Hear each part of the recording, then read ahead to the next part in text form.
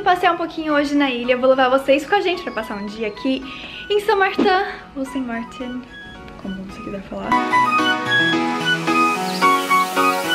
I'm gonna keep my feet up and stare at the fan. Turn the TV on, throw my hand in my pants. Oh, tem trânsito na ilha? Sim, muito trânsito. Porque aqui é só basicamente uma rua que percorre a ilha inteira. Então não tem escapatória. É nesse sentido que a gente tem que ir. Não tem outro lugar que a gente pode pegar outras ruazinhas pra escapar do trânsito. Então é assim, apreciar a vista, escutar uma musiquinha e senta aqui. O trânsito aqui é pesado, principalmente nessa época do ano, porque tá alta temporada, tem muito turista na ilha, então...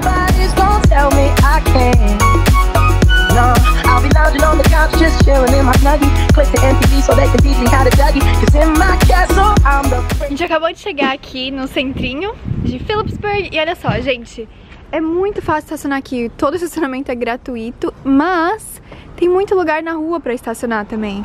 E não tem nada de zona azul nem nada. Aí você estaciona aqui e já tá logo atravessando a rua praia. Vou mostrar pra vocês, vem cá. E olha como é bem tranquilinho, acho que a galera do cruzeiro tá descendo ainda, porque pelo menos aqui não tem muita gente, mas eu acho que ali vai ter bastante gente na parte da praia. Aí eu vou mostrar pra vocês.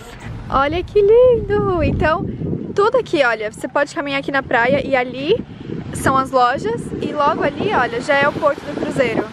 Então vocês podem ver que tem 2 cruzeiros hoje ali no porto. Vou te dar um zoom pra mostrar. Ó, 2 cruzeirões ali. E aqui é a praia.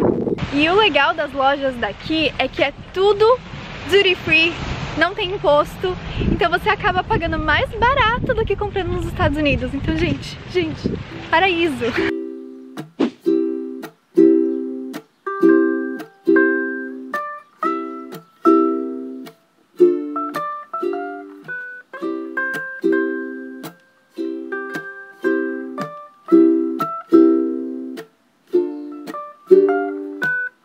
Olha só, gente, se não tem pinheiro de Natal, decora um coqueiro de Natal.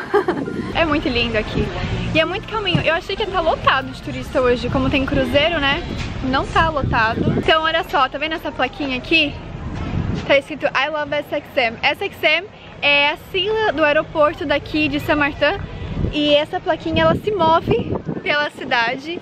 Então, cada lugar você encontra ela. Então é meio que tipo assim, um jogo pra ver quem vai encontrar a plaquinha. E encontramos.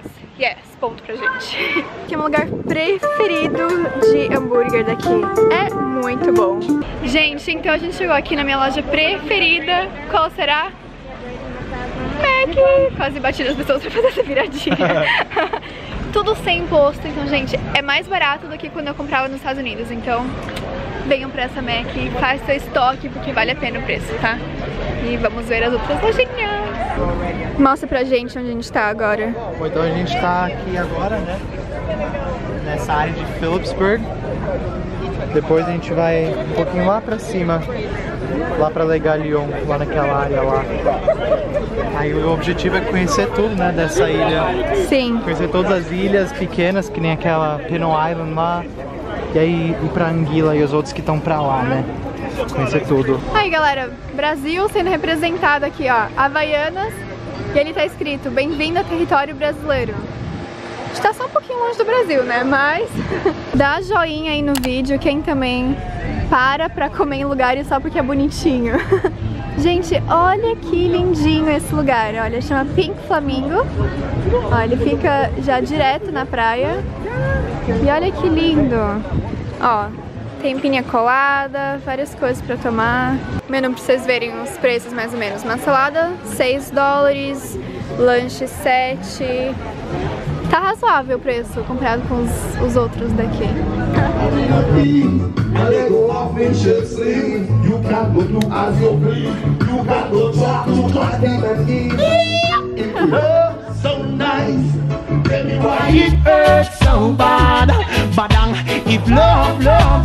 Ah, aqui, Brasil. Ó. 673 milhas até chegar em Belém. Olha que linda essa loja da Tommy, gente. Olha, como se fosse aquelas casas bem antigas, sabe? Olha, tá com desconto, 50%. É muito lindo aqui. Tem Victoria's Secret. Nossa. Mentira. Essa eu não imaginava. Mentira. Eu não acredito, gente. Eu não acredito. Olha o que tem aqui. Ferrou agora. Ferrou. Agora já era. Gente, que demais! Eu vou ali ver os preços da Victoria's Secret pra falar pra vocês se é mais barato ou não, se compensa. Então calma aí, que eu já venho. Aqui não pode filmar dentro da loja. Ó, follow me to Old Street. Gente, então ó, tô aqui em frente à Victoria's Secret e tem uma má notícia pra ele, porque os preços são mais baratos. Tipo, é o mesmo preço que os Estados Unidos, mas não tem taxa. Ou seja... Já era agora. O negócio é levar o carro e nunca deixar você vir pra cá. Ai, eu pego o busão, eu arranjo um jeito. Meu filho, eu arranjo um jeito.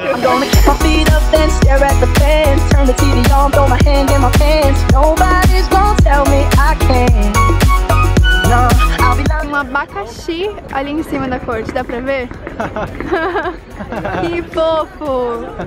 Tipo, dá pra ver como é séria essa corte, né? Colocaram abacaxi lá em cima.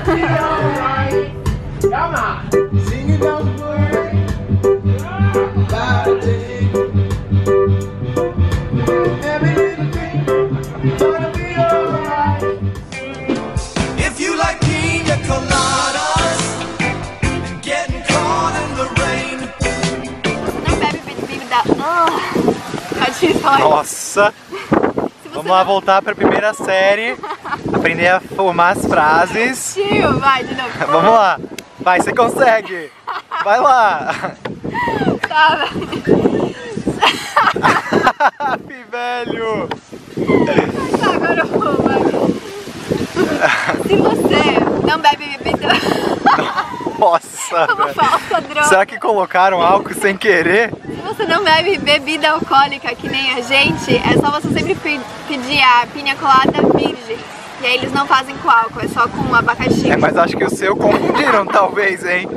Tá, tchau.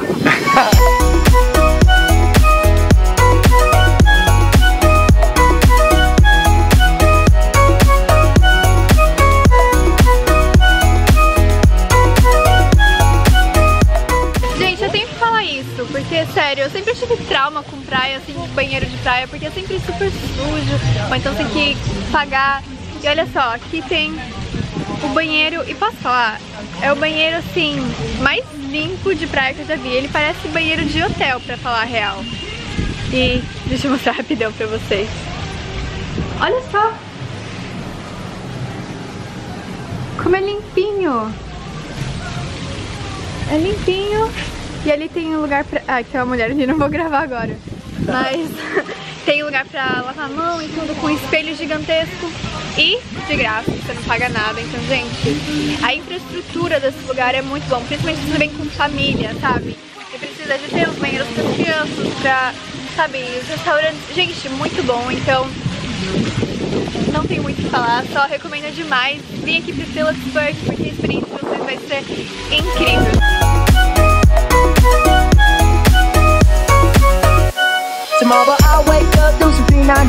Ó, vocês reconhecem esse lugar? Foi aqui que eu fiz uma sessão de fotos. Vou deixar linkado aqui no card pra vocês verem por trás das câmeras dessa sessão.